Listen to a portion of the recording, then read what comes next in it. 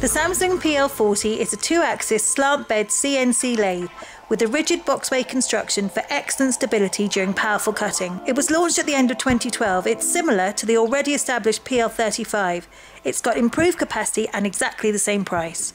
It has a Fanuc OI TD control with 10.4-inch screen. The maximum swing diameter is 680mm. The maximum turn diameter is 420mm, and the maximum turn length is 1530mm. It has an x-axis travel of 240mm and a z-axis travel of 1605mm. The spindle speed is 2000 RPM. The Fanuc drive system has an output of 18.5 to 22 kW AC and a spindle nose fitting ASA A2-8. Our stock machines are fitted with a 381mm chuck and a bar capacity of 90mm. The rapids in X are 12 meters a minute and 15 meters a minute in the Z-axis. The machine is fitted with a Servo bi-directional turret with 10 stations on the standard model, but we can offer a 12-station option.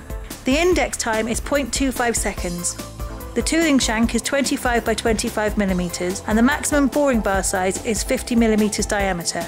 The tailstock is heavily constructed and it has a 4 Morse taper quill with a programmable traverse of 120mm and a programmable tailstock body movement by shot pin to saddle.